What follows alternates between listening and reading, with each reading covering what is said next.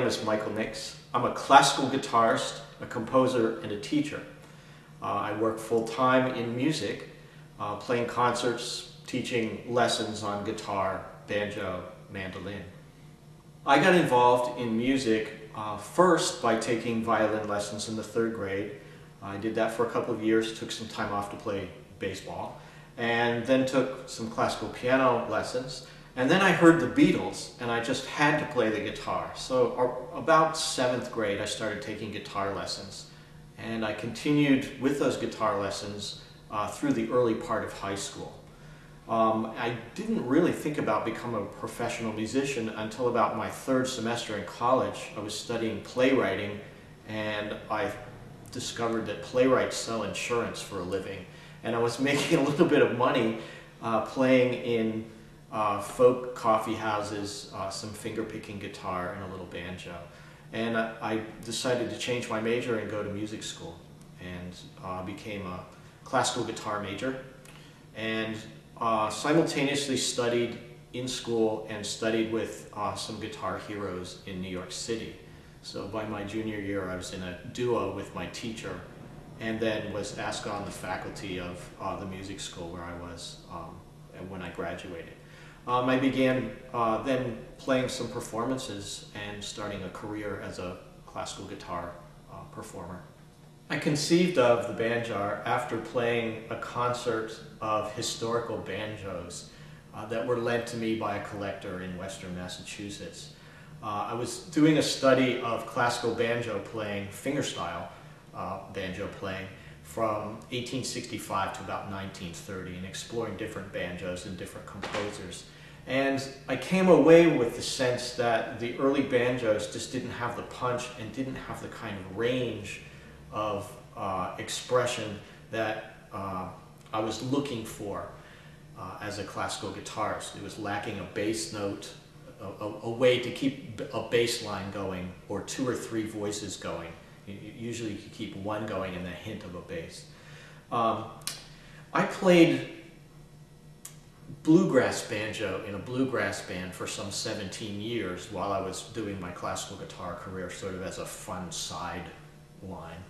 And so I began thinking, you know, how can I combine the things that I really like and love? So I started thinking of the idea of combining modern materials that would give me the punch. You can see the 7 high-tension nylon strings like you'd have on the guitar, and then this high string here that's set in at the 5th fret like you have on the banjo. The top, as I talked about before, is made of a timpani drumhead material, and I tune that to the pitch of A. Very interesting bridge here. Doesn't really look like a footed banjo bridge, but more like a piece of wood with little cutouts under each string. And this little piece of leather back here tunes the reverb.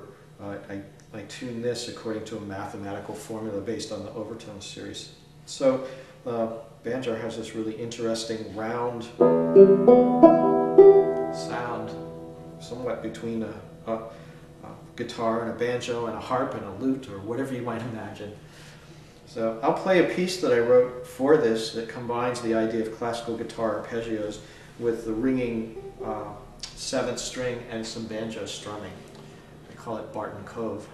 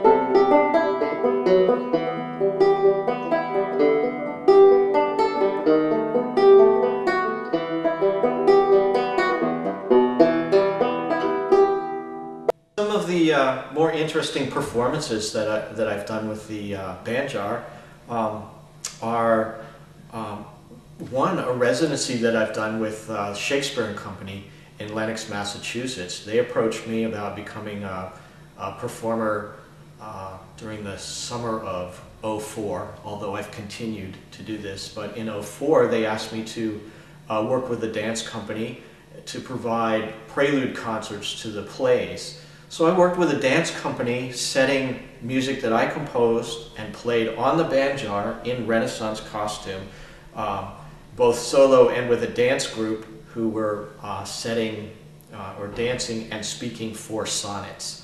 And so I thought that, you know, what a great way of thinking about the Renaissance aesthetic, the forward-back thinking of modern music, my music that was composed and played on the Banjar, and then staged in Renaissance costume at Lenox. So that was a very interesting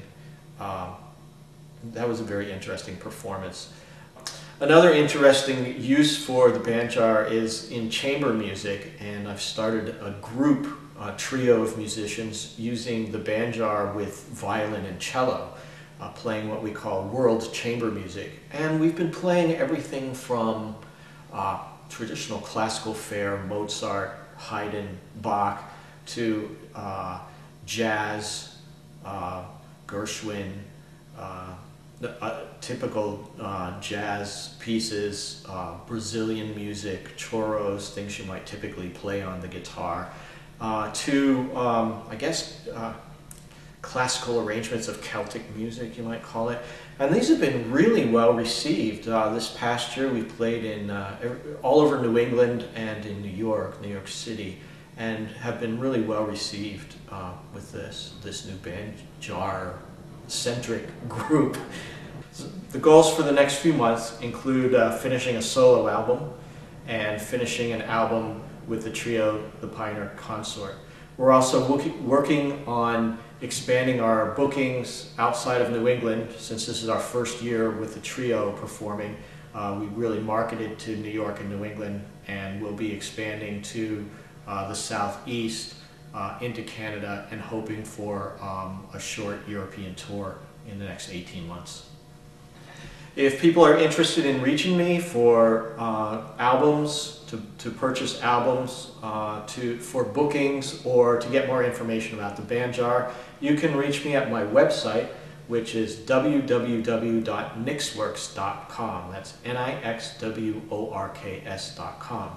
You can also get more information about the Pioneer Consort and information on booking the Pioneer Consort at www.pioneerconsort.com.